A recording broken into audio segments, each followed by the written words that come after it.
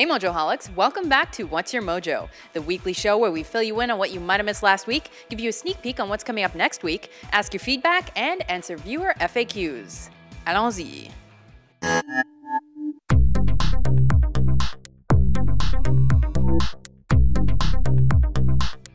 In case you missed it, we had a lot of great stuff for you this week, including Top 10 Best Third Installments of Movie Franchises and Top 10 Worst Third Installments of Movie Franchises. We also published Top 10 Famous Douchebags. These are those celebrities that are considered by many people to be mean-spirited, full of themselves, or just generally jerks.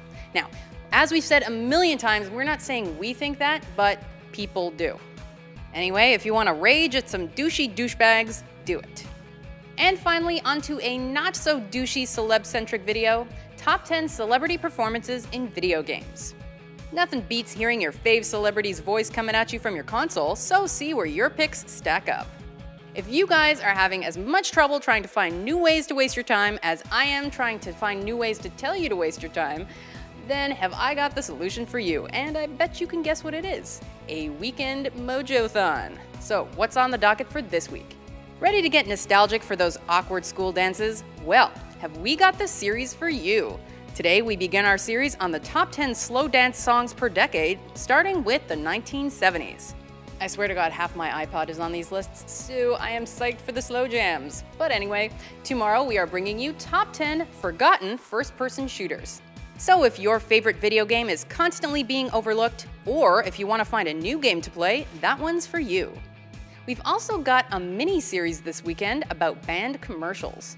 On Saturday, we've got top 10 band sexy commercials, and on Sunday, we've got top 10 funny band commercials.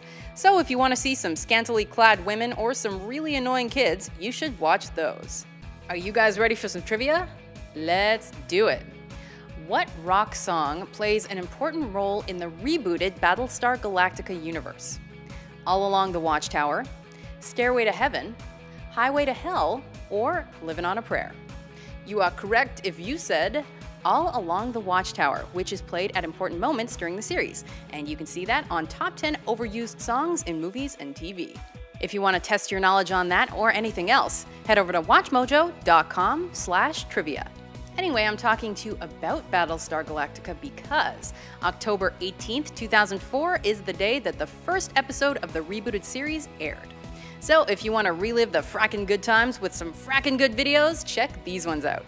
Top 10 Sci-Fi Television Series, Top 10 Alien Races from Television, Top 10 Sexy Female Aliens, Top 10 Sci-Fi Babes, Top 10 Cyborgs in TV and Film, Top 10 Good Guys Gone Bad in TV, Top 10 Disappointing TV Finales, and many, many more. Also, don't forget to head over to WatchMojo.com/calendar to see thousands of our older, equally timely videos. And while you're there, make sure to vote on the topics that matter most to you so we can tailor our future videos to your tastes. Before we ask you guys your opinions on a few of our lists, we thought we'd let you see where your hard work gets you. Top 10 Serious End Credit Scenes comes out Sunday, October 19th. Top 10 Annoying Things in Video Games comes out Thursday, October 23rd, as does Top 10 Slayer Songs. Thanks again for your help in choosing those lists. But we have even more lists in need of your input this week. To start, Katy Perry is doing the halftime show at the Super Bowl next year, so we were thinking maybe we should do top 10 Katy Perry songs. And then we were thinking maybe we could expand that to do top 10 Britney Spears songs, etc. Would you be interested in that? Let us know in the comments and by voting. Next up, top 10 PC LAN party games. I'm not gonna lie to you, I don't know what that is. But if you do, you probably have strong opinions on the topic, so please vote because I am of no help at all. You love explosions, I love explosions, we have tons of videos about explosions, but guess what? We have not exhausted all possibilities yet. We've got top 10 movie helicopter explosions for you. I think my personal faves are Die Hard 4 or Mission Impossible, but hey, I'm wrong sometimes. Well, not really, but let us know what you think anyway. And finally, we've got top 10 forbidden baby names. Not hearing about a lot of Adolfs or Osamas these days, are ya? I wonder why. Anyway, point is, vote for which baby name you think is the most verboten. And as always, be sure to head over to WatchMojo.com/suggest to let us know what you think. And while you're there, make sure to exercise your right to vote on any other lists you might have an opinion on. Hey Mojoholics, it's time for us to don our fancy t-shirts, to sit on this red couch, and to give you answers and free stuff, right Dan? Right. Speaking of free stuff, last week we held a giveaway to give away 2 Roku products. Well, whoever told us the most creative story about a time that they were home alone late at night watching a scary movie and got freaked out, won. Well, 2 stories in particular impressed us. Congratulations to James Owens, who had this story to tell us, which won him a Roku streaming stick. I'm not proud of this story, but I guess for a Roku player, I'll sell my soul. A friend and I watched The Conjuring when it first came out. It freaked the both of us out so much. Later that night, I got out of bed to go to the bathroom. Everyone else had gone to bed, so it was pitch black in the house. As I was walking, I kept hearing sounds, as you do sometimes when you're the only one around. I decided to turn around to check the view. I saw a large black shadow and I instantly screamed. It was so loud, my mom heard it and came to see what it was. Then I had to tell her that it was the shadow of a lamp. I love lamp. And the proud winner of a Roku 3 is the Bodacious Bum, whose story goes a little something like this. I'm something of a horror movie connoisseur. When I first watched Sleepaway Camp, it was about 1 in the morning and I was at my bedroom desk viewing it on my laptop all by my lonesome. I sat vegetable-like and hunched over, enjoying the goofy, low-budget fun of the film, but was not genuinely scared until that infamous ending. No spoilers here. Once the final 30 seconds or so was revealed, I sat completely still for about the next half hour, too afraid to move. It was one of the only times in my life that I can remember I was actually too afraid to move. Once I gathered up the courage to move so that I could turn the lights on, my flicking of the switch resulted in a loud click and the bulbs burning out.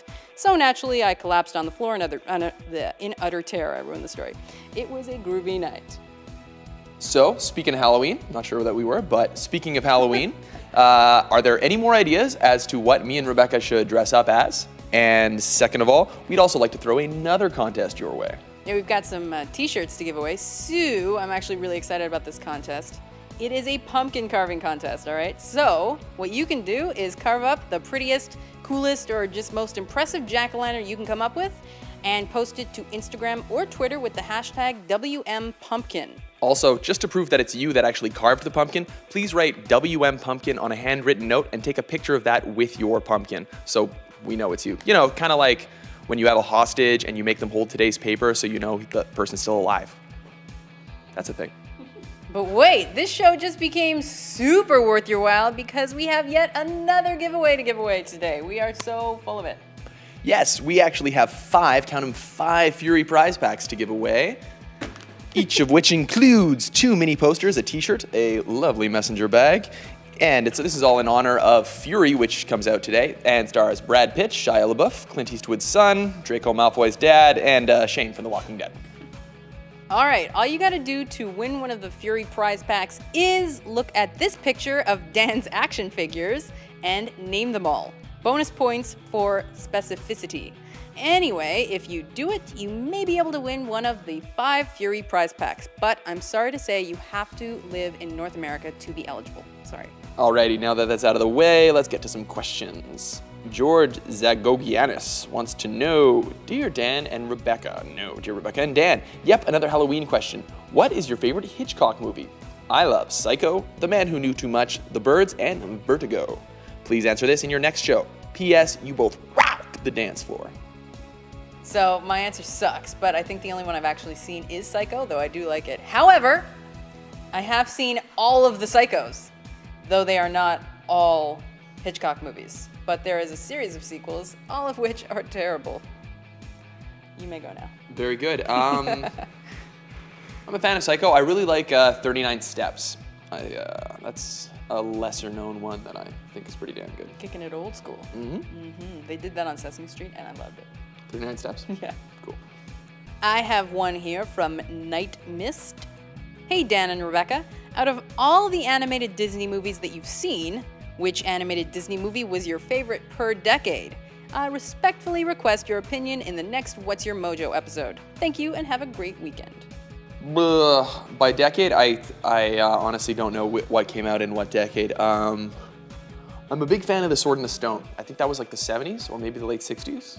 Yeah. I think it was the 60s? Yeah, that's one of my personal favorites. sort of a lesser-known Disney movie that. So I like Fantasia. I've mentioned this before. So that's in the 40s, I think. 50s, I don't know. Is Dumbo the 50s? I don't know. Alice in Wonderland. Alice in Wonderland I love. So let's go with that. The 60s, Robin Hood? Was that one? I think that was the 70s. Really? This Okay. decade thing is really throwing us off. I know, we should have Googled this, but I'm doing this off the top of my head. It's good. Well, let's say 80s, Little Mermaid. 90s, Aladdin. Yeah, I'm an Aladdin over The Lion King. Yeah. And 2000. I got nothing. I got nothing. Sword in the Stone. All of them. All of the things. Okay, awesome. Let's read some comments of the week. Henry Hamilton told this story about a time he was home alone watching a scary movie. I was watching Jack and Jill and I got so scared because it was so bad. Aaron Osborn apparently prefers me as just a voice. It's weird when she isn't disembodied. SuperMcMurph is referencing a comment Rebecca made last week. WatchMojo likes Pulp Fiction. Understate of the year. Yoav Cohen wants to start a My Holiday is Better Than Yours fight, apparently. Purim is cooler than Halloween. Is it? I have no idea. Tell us about it, won't you? And finally, Andrew Boone has a costume idea for Rebecca and I. You should both share a horse costume. Only if I can be the butt. Anyway, guys, thanks as always for the comments and questions. If you like more FAQs, be sure to retroactively tune in to the show that was already aired this week, WMFAQ, with Rebecca and our CEO, Ash. That is fact. And if you want your questions answered, leave them here in the comments. Catch us on Twitter or Facebook, or email us at watchmojo.com. Don't forget the hashtag WMFAQ. And if you want a new t-shirt, old t-shirt, any kind of t-shirt, head over to watchmojo.com/store. That's all for this week. Thanks for watching, and tune in again next time for another edition of What's Your Mojo? All work and no play make Jack a dull boy.